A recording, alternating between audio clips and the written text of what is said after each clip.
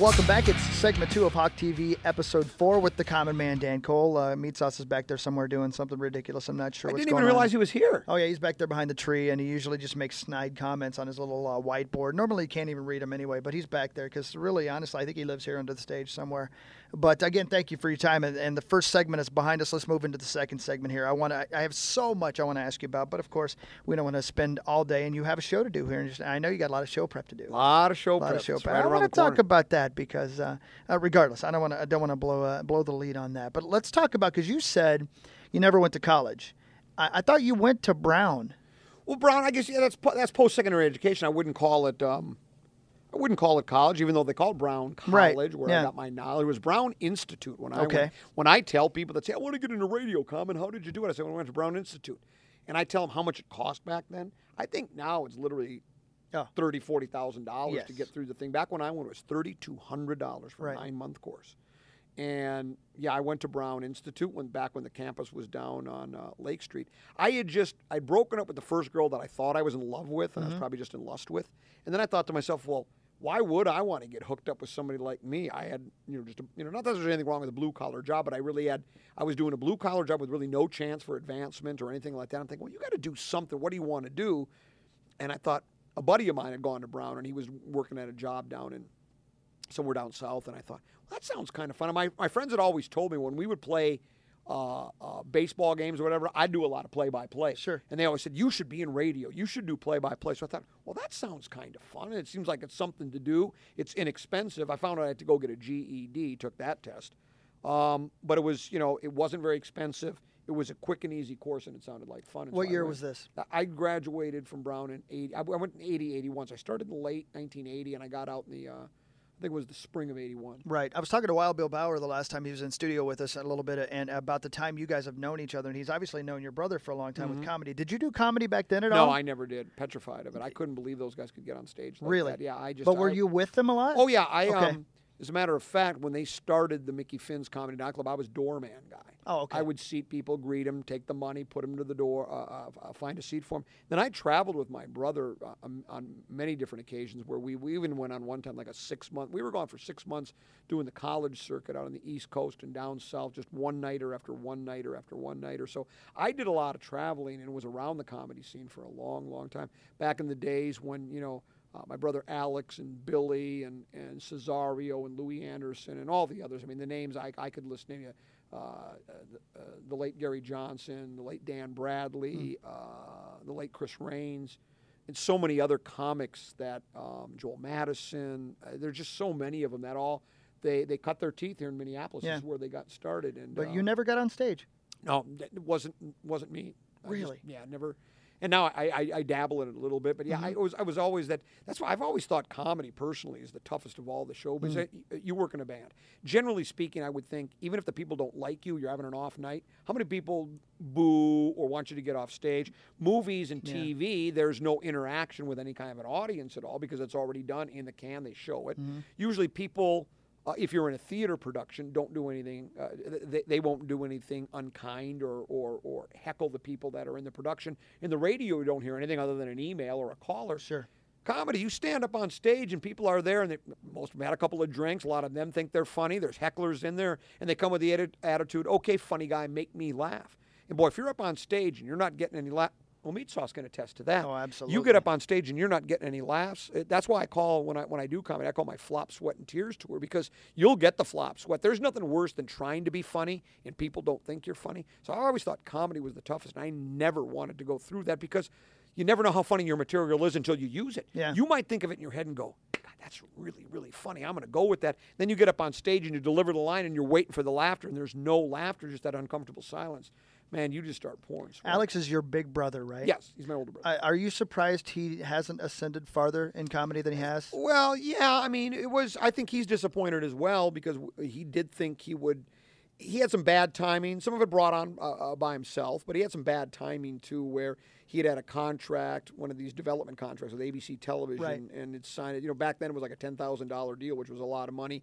But then all of a sudden the writer's strike came on, and that was on for quite some time, so he never got a chance to get any kind of a pilot or anything like that. And yeah, a lot of it's timing and luck of the draw, and his comic stylings were more of a storyteller kind, and that's just that kind of died out. There aren't many guys that can go and do a story. If you see my brother work, he's really, really good. He's just any of the comics today that have reached, in this town, there's two that have really hit it pretty big, Cesario and Anderson. Yeah. And Cesario will tell you, and I don't think he's just saying this, I think he truly believes it. He thinks that my brother was probably the best of all of them as far as his mechanics and his delivery and just being a comedian. He was real good. But my brother had a pretty good run, though. I mean, he worked, he had a nice contract with the Desert Inn in Vegas and opened for a lot of big names down in Vegas. He shared the stage with the Gatlin brothers and the Everly brothers and worked with them. So he had a nice run. He did very well. And he's done well in theater and such like that. But I mean, I think all of us had kind of hoped that he would be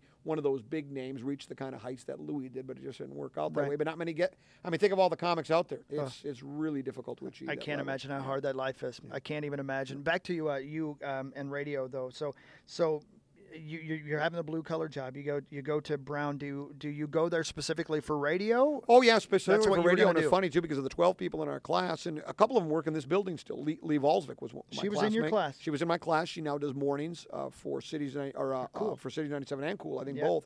She and then Roy Smith, who was in our traffic department. We were in the same class together. No kidding. Yep. And of the 12 people in our class, I think we're the only 3 that are still in the business. But it was funny. Everybody else there wanted to be a disc jockey. Yeah. Spin hot stacks of wax, sunny skies today. I did not want to do that. I was in it strictly for news or sports. Not necessarily sports, news or sports. I just wanted to be a reporter type person. And that was the first job I got. The first job I got was in Great Falls, Montana in the summer of '81. Pretty nice market to start in, too. 60,000 people in the market, 7 stations, and I was the morning news guy. And so that was my first job, was doing news. Yeah, and you move out there specifically for that job by yourself? Specific for that job by myself. That's what I tell people, too. People say, hey, should I get in radio? And the first thing I ask them is, can you work for basically little or no pay? Yep. If you have a family, you shouldn't do it unless your wife has a job that's real.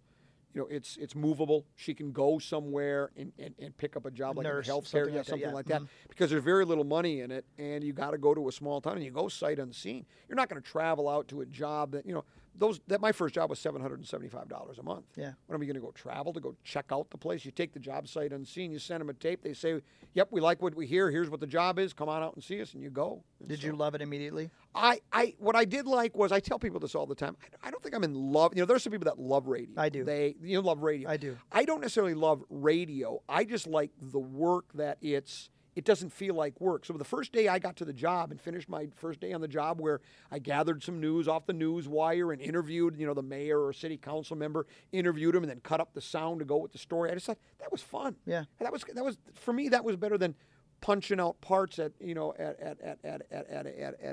machine shop. Sure. Not that there's anything wrong with that job, but for me, I liked it. And of course, you get paid a lot less than you did at a machine shop back in those small markets. There's no money in that, but I liked the work. I just thought, I'm talking on the radio. Yeah. And so I kind of knew it was for me. And I always was a class clown in school and got in a lot of trouble for talking. I can't.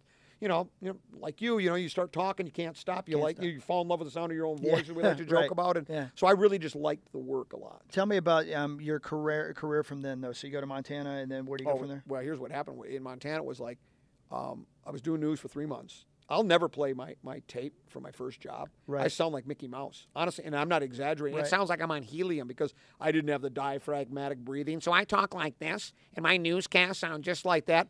And I was there for 3 months. And I went to the morning guy, who was the guy that hired me. And I said, hey, he said after 3 months I could come and talk to you about a raise. He said, yeah, I'm glad you asked me. The owner wants to see you. So I go up and see Bob Lockhart, the general manager. And I go, Bob, I'm here for a raise. He goes, I'm glad you came up to the office. You're not going to do news here anymore. I'm like, what? He goes, now, we're making some changes. We're bringing in a heavyweight news guy. Some guy, his name was Don Knott. Not the Don Knott that starred in Andy Griffith. Right. But he was in Seattle, work at KJR, working the nights. He wanted to get to a small town and be the guy, be the news director. So they hired him. The news director that I was working under, she got demoted and became news gal, news reporter. And I said, well, are you telling me that I'm done? They said, no, we really like your attitude and your hard work. We're going to have you do the overnight disc jockey shift, which was only a 4-hour job at the time. Now, think about this. This is how radio has changed. I don't know if this will interest your viewers at all, but it would you. Back in those days, we had live disc jockeys around the clock doing only a 4-hour shift. I was doing 2 o'clock to 6 in the morning. Then the news guy kind of took me under his wing. He let me volunteer. I would always have a shirt and a tie there. As soon as I got to disc jockey, I'd put it on and he'd send me out to go news. Go down to the police station. Go to the city council meeting. Do this, do that. And so I kept doing news, but and then a new program director came in and he never particularly cared for me. And almost a year to the day, he called me in and I told my roommate, I said, he wants me, he's firing me. No, he's not. I go, he's never asked me to come into the radio station in the middle of the day. And sure enough, I got in and that was it. So I was fired from my very first job. Where'd you go from there? Went to KLEE, Clee Radio in Ottumwa, Iowa, the home of Radar O'Reilly from MASH and Tom Arnold. That's Speaking right. Of Twin Cities Comedians. Right.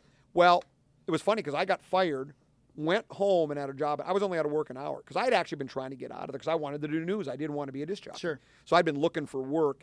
And my tape had gone to them, and Pete Palin was the program director. It was a family-owned operation in Ottumwa, and he hired me to be a disc jockey, promising me I'd get some news, which I never did. Yeah. I didn't get a news job. But I called him up when I got home, and he said, "Yep, ready to offer you the job. It's all yours. $4 an hour." They wouldn't even give me a salary. It was $4, and you don't go over 40 hours a week. Well, what year was that? 82. 82. The first job that I left home for was in Virginia Beach, Virginia. I got $4.75 an hour, so I get a little bit more. A little bit more? Yeah, it jumped up a little bit more there. Yeah. So how long you in Ottumwa? I was only there 2 months because I didn't. Brown is permanent placement list where you put your name on a list. Sure. I never took it off when I got the Ottumwa job, and then all of a sudden the Forest Lake radio station gave me a call. My home. That's where I went to school. Mm-hmm. We talked earlier in the first segment. So I came up to Forest Lake for the interview. You didn't tell them in Iowa I was going for the interview. Of course, right. And they offered me the job. Disc jockey, 5 at night to 11 at night.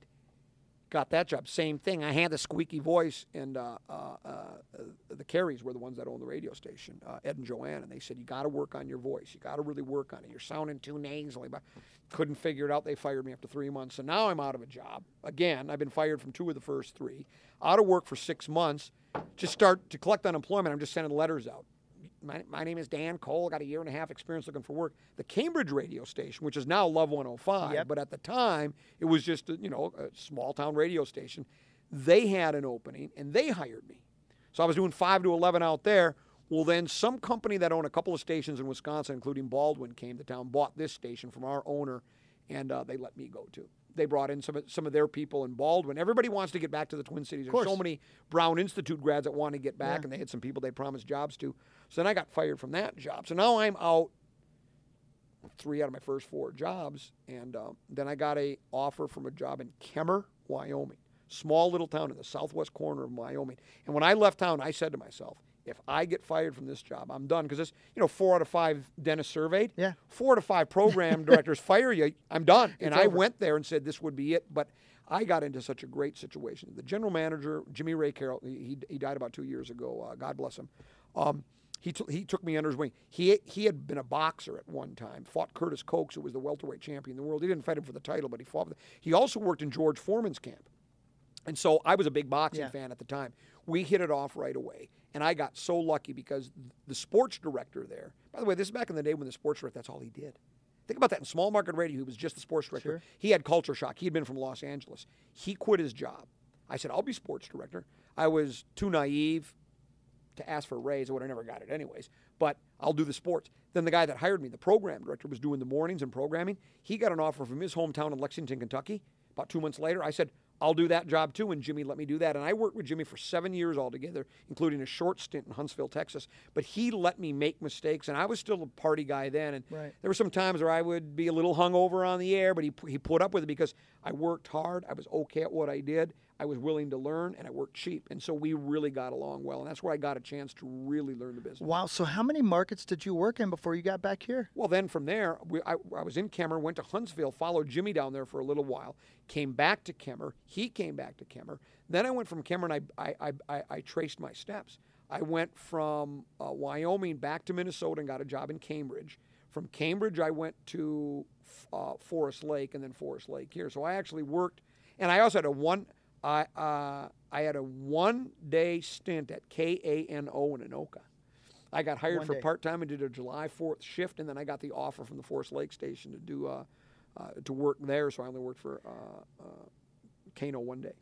Overnight sensation, huh? Well, yeah, right. That's unbelievable, man. No. You know, I had no idea you had that many stops. Town to town, up and down the dial, like WKRP in Cincinnati. So many people here at this station. This is the radio station they started at. They started here. Yeah, absolutely. Yep. There's something to be said for learning to do it and elsewhere. I did like it. You know, again, I none of the towns I worked in, the largest one I ever worked in was Great Falls, 60,000. Yeah. Huntsville was probably 30, college town 70 miles north of Houston, which was a nice town to live in. But I liked getting to different places. I look back at those days, and even though, you know, I was smack dab in the middle of my Haight-Ashbury days, so I was, a lot of radio guys are party guys anyway, just the life of the party. I enjoyed those. They were small towns, but I enjoyed meeting different people, seeing what it was like to live in different areas. I know so many people that have never, they were born and raised in the 7-county area and have never left. That's fine. There's nothing wrong with that. But I've always thought I would not have wanted to do it. I like traveling. I actually wish I would have lived in a few more places, but I really enjoyed my time in small towns. I did. That's Common Man Dan Cole. We got one more segment. We haven't even gotten to the fan yet. We got to learn about the birth of the Common Man, because you weren't the Common Man in Huntsville. Nope. We'll find out about all of that and more. It's Hawk TV Episode 4, Common Man Dan Cole.